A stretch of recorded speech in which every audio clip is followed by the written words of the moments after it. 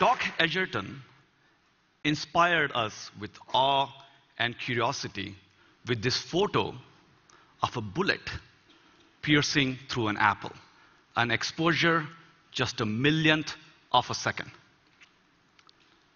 But now, 50 years later, we can go a million times faster and see the world not at a million or a billion, but 1 trillion frames per second.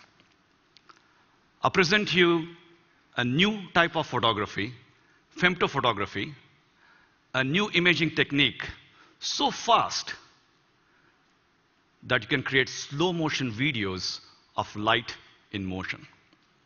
And with that, we can create cameras that can look around corners beyond line of sight or see inside our body without an X-ray, and really challenge what we mean by a camera.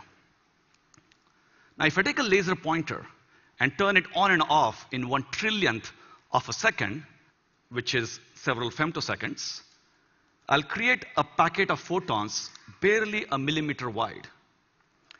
And that packet of photons, that bullet, will travel at the speed of light, and again, a million times faster than an ordinary bullet. Now, if you take that bullet and take this packet of photons and fire into this bottle, how will those photons shatter into this bottle? How does light look in slow motion?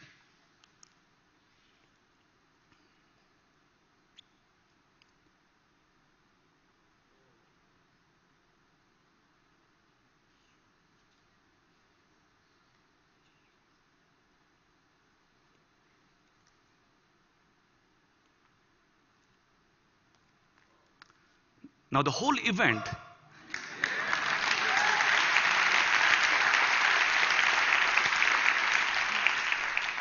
Now remember, the whole event is effectively taking place in less than a nanosecond. That's how much time it takes for light to travel.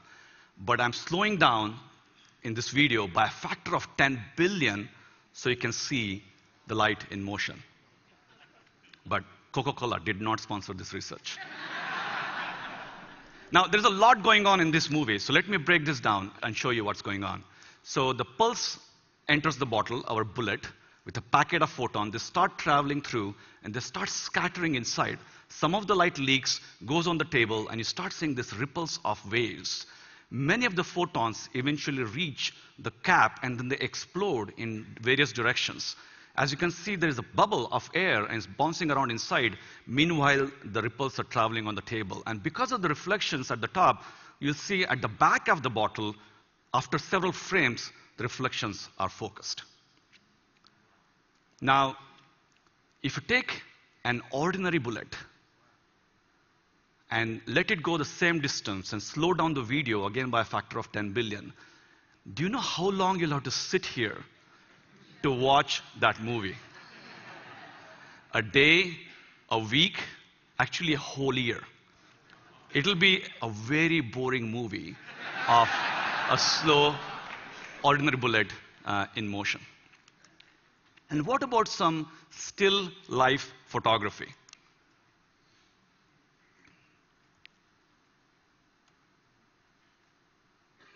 You can watch the ripples again washing over the table, the tomato, and the wall in the back. It's like throwing a stone in a pond of water. By the way, this is how nature paints a photo, one femto frame at a time. But of course, our eye sees an integral composite.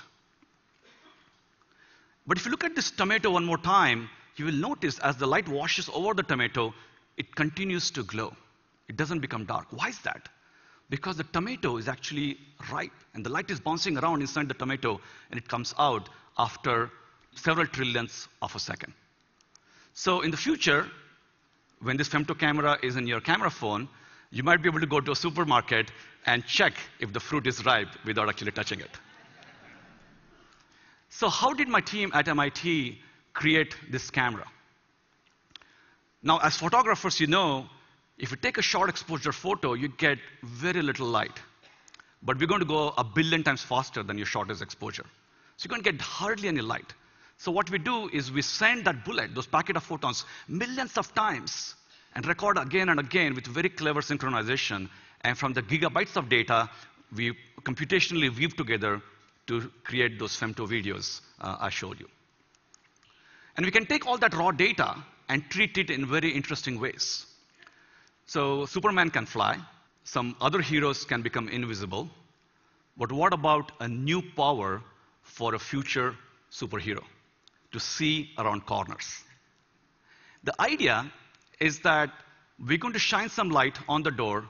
It's going to bounce, go inside the room. Some of that is going to reflect back on the door and then back to the camera. And we're going to exploit this multiple bounces of light.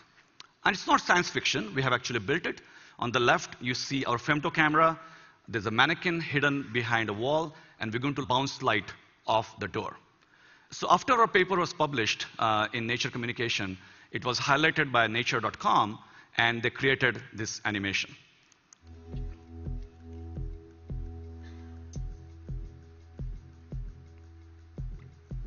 We're going to fire those bullets of light, and they're going to hit this wall. And because of the packet of the photons, they will scatter in all the directions, and some of them will reach our hidden mannequin, which in turn will again scatter that light. And again, in turn, the door will reflect some of that scattered light. And a tiny fraction of the photons will actually come back to the camera, but most interestingly, they will all arrive at a slightly different time slot.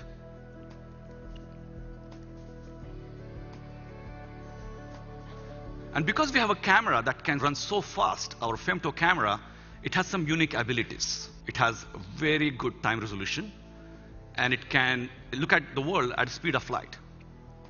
And this way we know the distances, of course, to the door, but also to the hidden objects, but we don't know which point corresponds to which distance.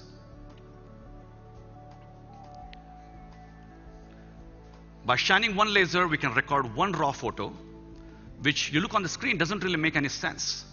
But then we're going to take a lot of such pictures, dozens of such pictures, put them together, and try to analyze the multiple bounces of light. And from that, can we see the hidden object? Can we see it in full 3D? So this is our reconstruction.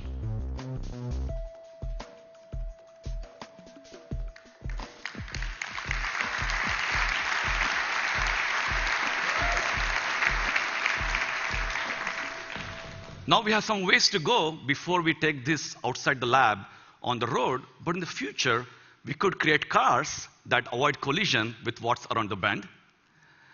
Or we can look for survivors in hazardous conditions by looking at light reflected through open windows.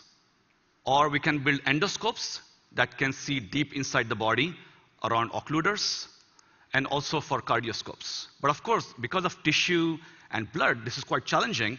So this is really a call for scientists to start thinking about femto-photography as really a new imaging modality to solve next generation of health imaging problems. Now, like Doc Edgerton, a scientist himself, science became art, an art of ultra-fast photography. And I realized that all the gigabytes of data that we're collecting every time is not just for scientific imaging, but we can also do a new form of computational photography with time-lapse and color coding. And when you look at those ripples, remember, the time between each of those ripples is only a few trillionth of a second. But there's also something funny going on here. When you look at the ripples under the cap, the ripples are moving away from us. The ripple should be moving towards us. What's going on here? It turns out, because we're recording nearly at the speed of light, we have strange effects. And Einstein would have loved to see this picture. The order at which events take place in the world appear in the camera with sometimes reversed order. So by applying the corresponding space and time warp, we can correct for this distortion. So whether it's for photography around corners, or creating next generation of health imaging,